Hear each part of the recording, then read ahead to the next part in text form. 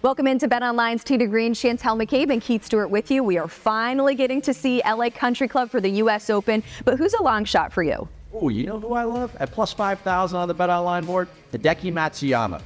He doesn't get enough credit for his short game, and you're going to need it around this golf course. That being said, in his last 6 starts, he's gaining over 7 strokes, tee to green against the field, and 5th at the Players, 16th at the Masters. It goes on and on.